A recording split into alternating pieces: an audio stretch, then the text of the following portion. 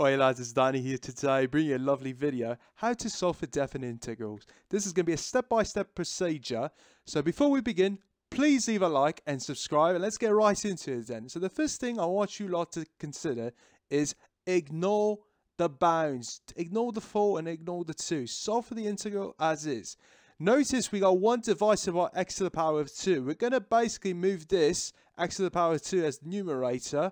So we're going to have x to the power of negative 2. The reason why we're going to do this is because we're trying to apply a rule of integration called the power rule. Very, very, very important. And what we're going to do is, since it resembles something like this, since it's the integral x to the power of n dx, really resembles something that we got right over here, we're going to substitute the negative 2 term as the n basically. And if we do that, we can solve for this integral. So I'm going to replace the n with negative 2 and solve for it. And this is going to be the result of the integral. X to the power of negative 1 divided by negative 1. At this stage here, we're going to have to consider the bounds. So we got 2 bounds. We've got the upper and lower bounds. So with the upper bound, we're going to basically take this 4 and basically replace it with our x value over here.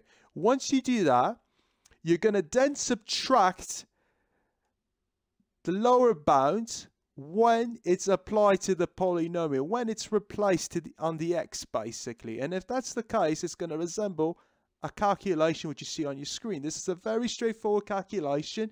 Once you calculate it, what you are going to be ending up with is a value of 1 divided by 4. So that's basically the standard procedure of solving for a definite integral. If you lot enjoyed it, please leave a like and subscribe, and I'll see you lot later. Bye.